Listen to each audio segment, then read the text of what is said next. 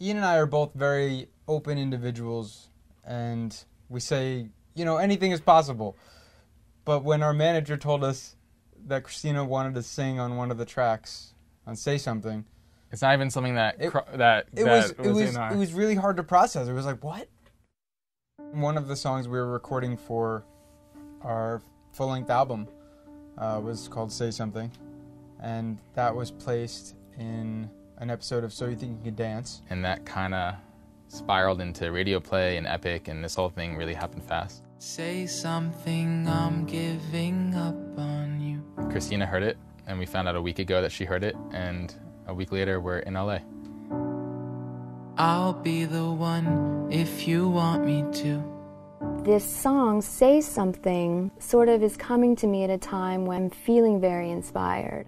Anywhere I would have. When we write songs, we're the filter for the songs, but they come from this place that's universal, that everyone has their feet dip into. Giving up on you.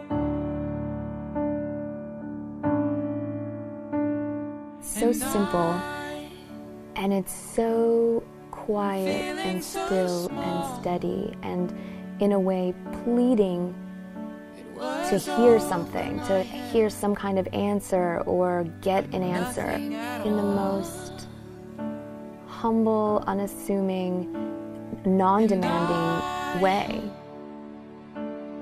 We'll stumble and fall. I'm still learning to love, just starting to crawl.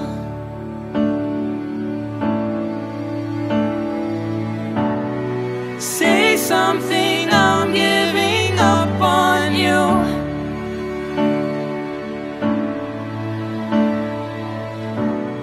I'm sorry that I couldn't get to you.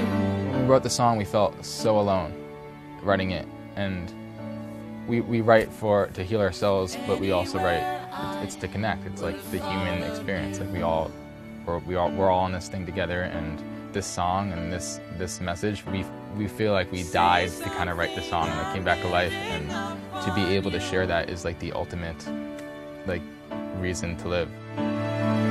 I'm only taking on projects that feel good to me and represent, as always, a purpose of the here and now in my life. And that's what this song, Say Something, actually does for me. And I'm saying goodbye.